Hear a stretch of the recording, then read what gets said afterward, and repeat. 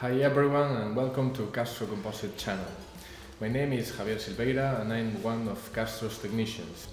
Today I will also be the one to explain you the steps followed by our handyman Pedro. For this first tutorial we have decided to show you how to make a table with a carbon fiber laminate and then covered with a clear cast epoxy resin. You don't need to worry about the materials since we are going to write them down in the description box below. So let's get started.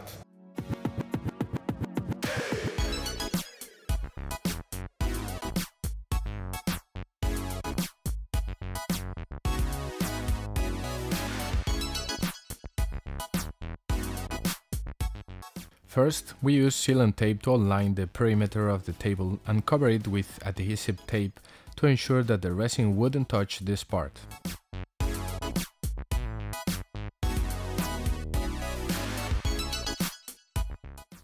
The second step is to prepare the mixture, but first it's important to remember to use the proper protection equipment before handling dangerous materials.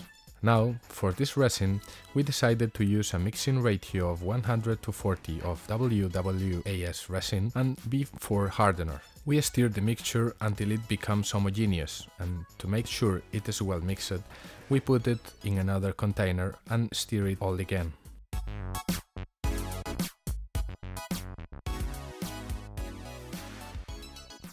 Next step is applying the mixture to the table with the help of a roller.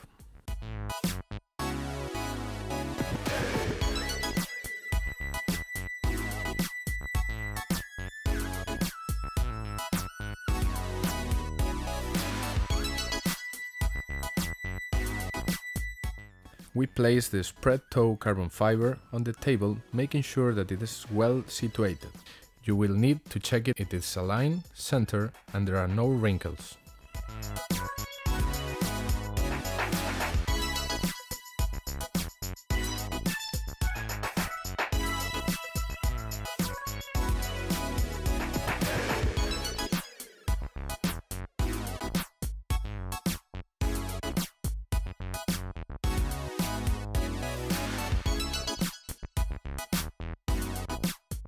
Once this is done, we then apply a new coat of the mixture and proceed to do the same with the stripes of carbon mat.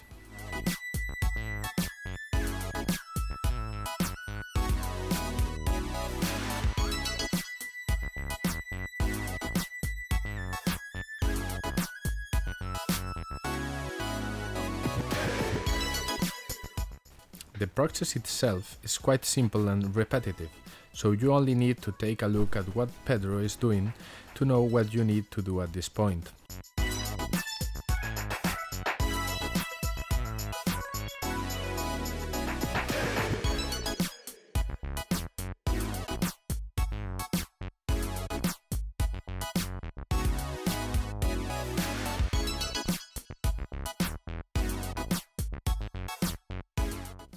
And when this is done, we begin the preparation for the vacuum process.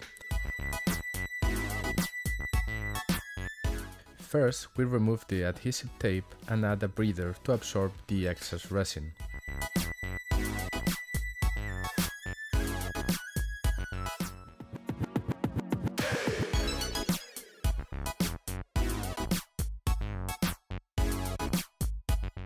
We cover the whole surface with a vacuum bag and we use the sealant tape we mentioned earlier to stick it to the edge of the table.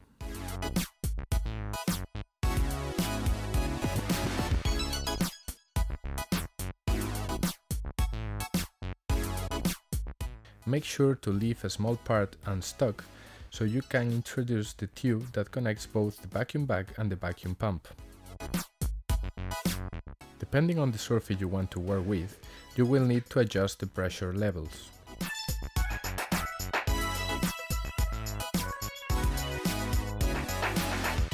We then wait 24 hours before moving on to the next level. After the wait, we remove both the vacuum bag and the breather, as well as the sealant tape.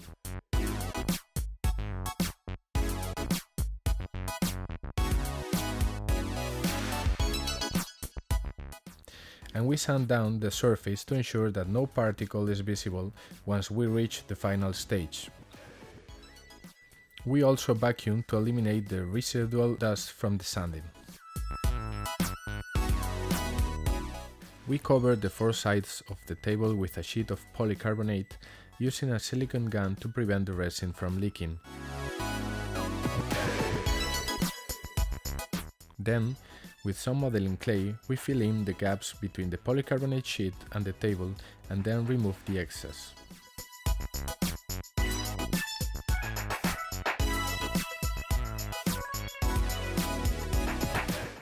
The final part of this step is easy.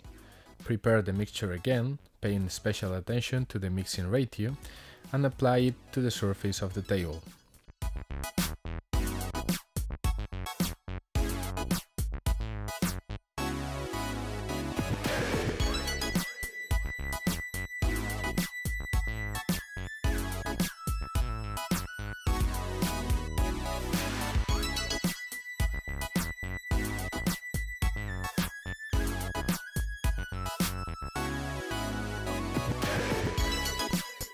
Although the resin should level itself, it's always recommendable to check previously whether the surface is level. And if you want to finish more quickly, you can always use a spatula. Finally, we use a welding torch to liquefy the resin. This step will prevent bubbles in the final product. And let the resin cure for at least some days.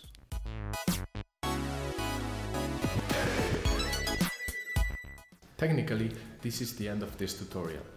The finish will be superb once the resin is cured, but since we are looking for a better finish, we decided to sand and polish the table.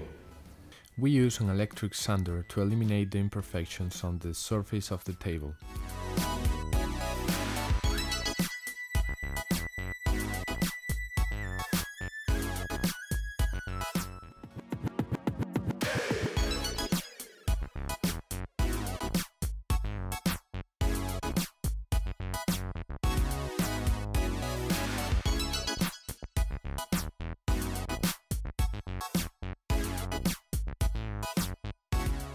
We begin with an 80 grit sanding paper and proceed to sand down the cutting edges.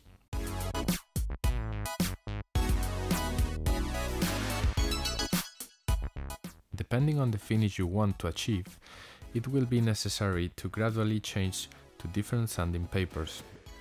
For a more polished surface, you will need to spend more time sanding and use fine-grained sanding papers. But the more roughness you want, the less sanding you will need. Great thing is that this particular sander can be controlled through your mobile phone thanks to its Bluetooth system.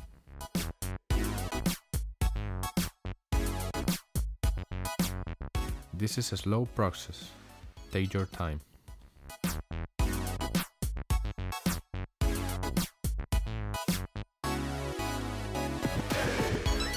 After this first stage of sanding, we change from the normal sanding papers to the matisser ones.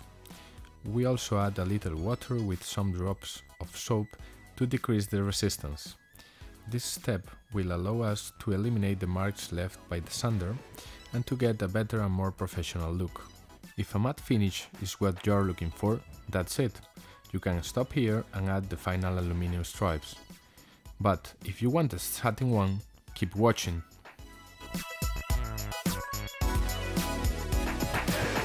First, we use G3 Premium, an abrasive compound that allows us to both polish and brighten, and a high-cut foam pad.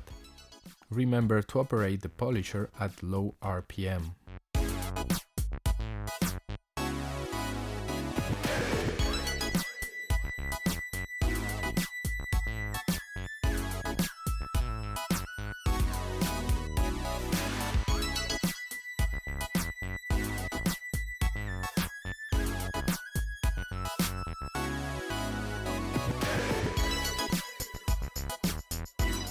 Now, for the polishing stage, change from the foam pad to a lamb wool pad and also increase the RPM.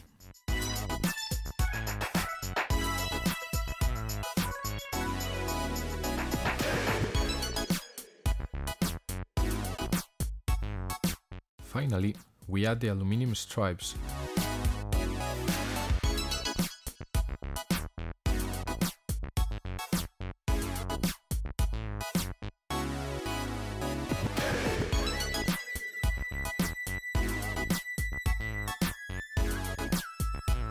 I make sure they are firmly attached to each other and to the table. You can use a girth to ensure it won't move while the adhesive is drying.